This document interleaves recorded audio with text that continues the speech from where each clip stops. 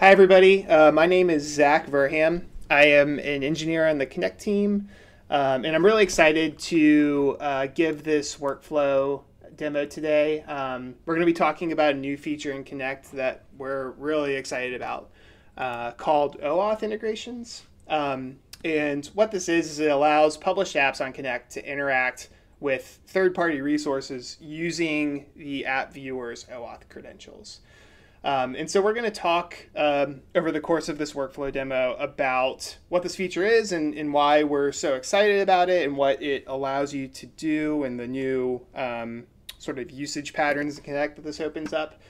We're going to talk about how to set up fine-grained access controls in Databricks Unity Catalog. And then we're going to show an application that makes use of this new feature in Connect to use the fine-grained access controls that we set up in Databricks when querying data to get unique personalized views of that data in applications that are published to Connect. And we're going to talk a little bit near the end about what the developer experience is and how to begin using this feature in your own applications.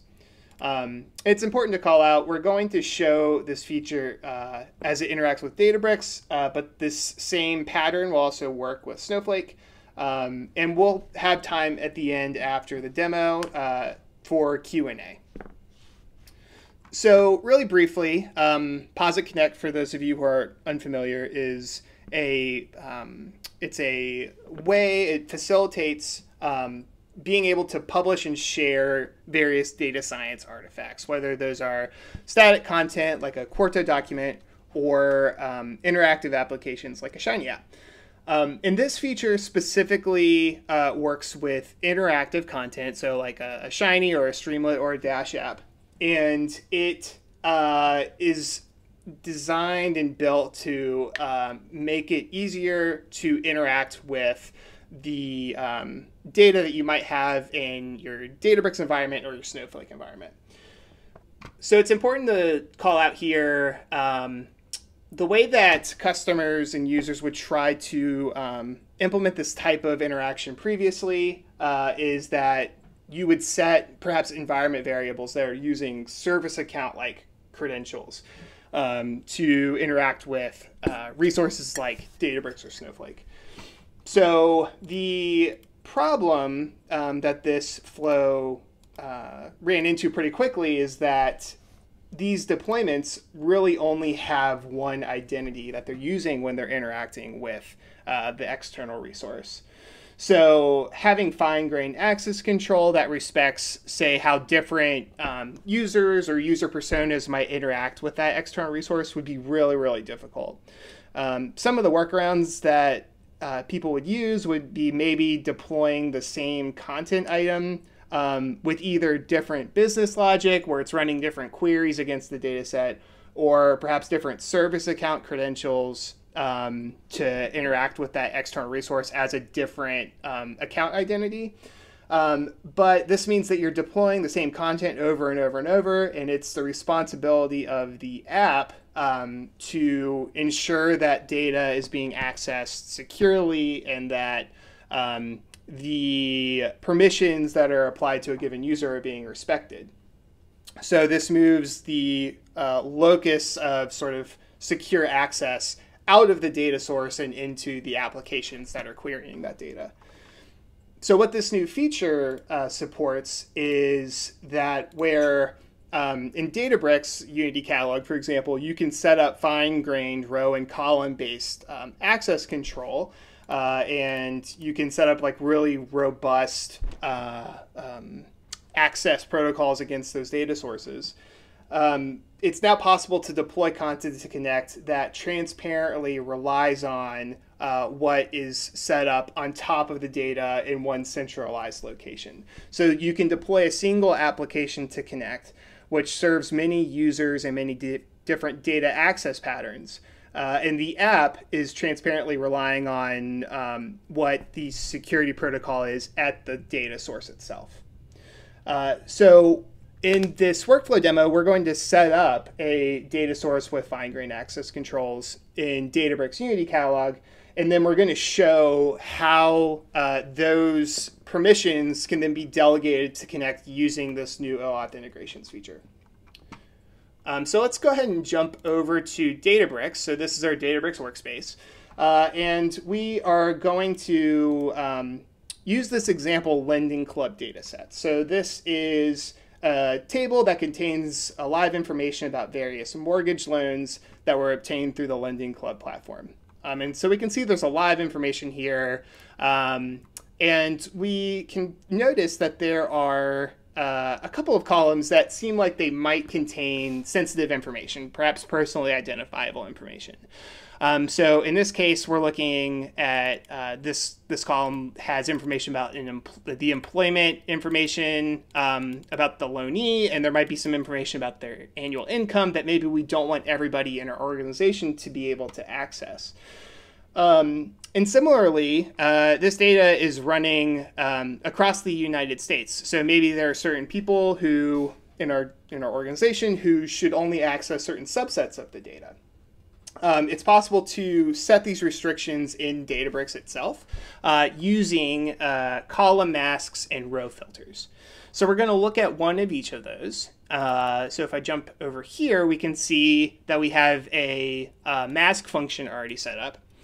And what this is doing is it is checking to see who the current user is who's querying the data. And we are saying in this mask that if the current user is the demo Databricks user, then instead of returning the data itself, we're going to mask it out with a star. So we're not going to actually return that data. We're going to return this star string instead. We also have a row filter that is going to do a similar sort of check against the current user, and we're checking to see if it's this demo Databricks user account. And if it is, then we are going to check the zip code column of the loan table, and we're going to see if it has this 9 or an 8 in it. And what this is doing is it's checking to see if it's a zip code on the western side of the United States. So we have our two filter mask functions set up.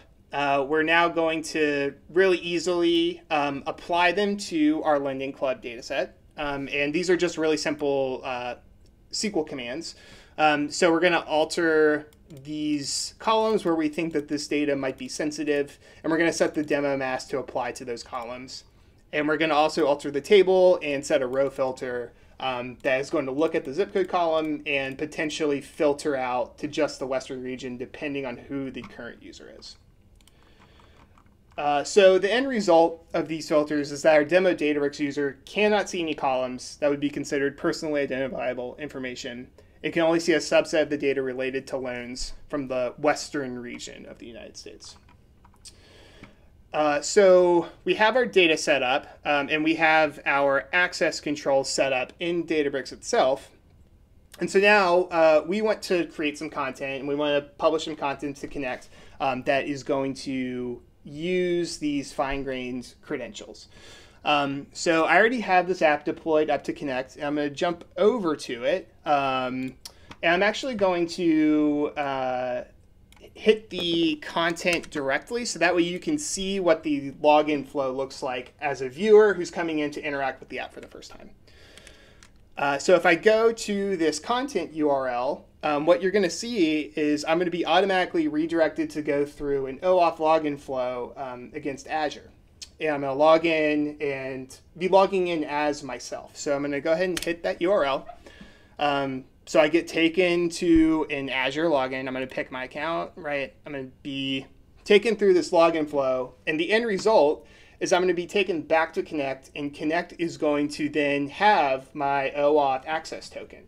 And now the content is able to request that access token from Connect and use it to query data from Databricks. So you can see here that the app is aware of who I am, and it is querying that same data set that we just looked at in the Unity Catalog and doing some aggregations and visualizations with it. We know that from our column mask and our row filter, I did not have any restrictions in my ability to access this data. So I'm able to see everything. I can see the columns that we said are personally identifiable. I can see every region. I have access to the whole data set. And this looks very similar to how you might set up this sort of interaction with Databricks using service account-like credentials, which was the pattern that most people used previously.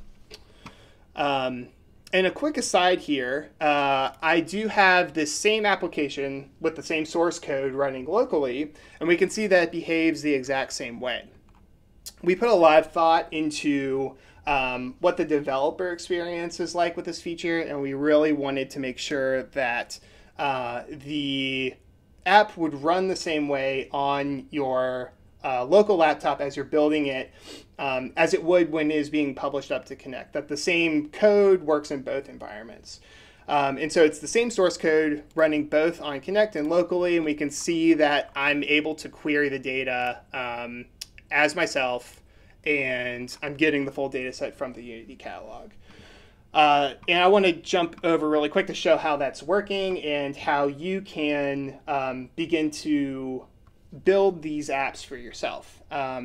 So we have these cookbook examples that are going to be published later this week that show how you can set up integrations with Databricks and Snowflake. And it is really, really easy to get this set up and to get going. So this is not the exact same code, right? This is a constrained, simplified example that just shows how in a few lines of code you can get this working in your own applications. So all you need to do ultimately is there is this session token that's associated with the viewer that you'll get out of the header that's being passed into your app. And the actual way of getting the header is going to vary depending on the framework that you're using. So this is how you do it in Shiny. I'm actually going to jump over and show how to do it in Streamlit because that's what is running up on the Connect server that I'm showing. But you can see that it's really, really similar. There's a slight change in the syntax of how to get the header, but the code ultimately looks very, very similar.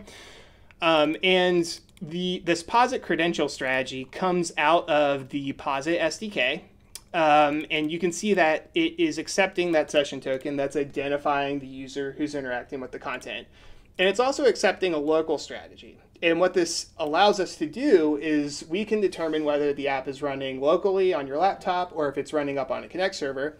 And if it's running locally, we can fall back to the Databricks CLI sort of native way of authenticating with your Databricks workspace. So that means that the code is able to run and do sort of the personalized view of the data, knowing who I am, whether it's running locally or up on Connect. So once we build this credential strategy, we pass that into a Databricks SDK config. And once we have that, we're able to make queries against the API. And we can make very specific queries that identify the user who's actually making that request. And similarly, it's very easy to then pass this into a SQL connector, and we can begin to run queries against the Unity catalog itself. And those queries are going to respect the row and column level access control that we set up previously.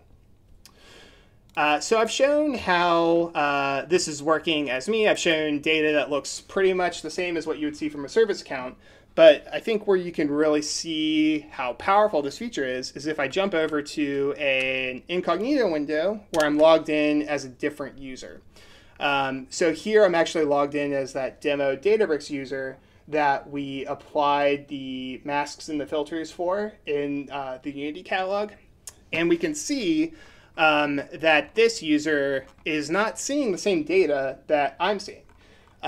Specifically, this user is only seeing the West region, and they are seeing that column mask that we applied where it's starring out the data that is personally identifiable.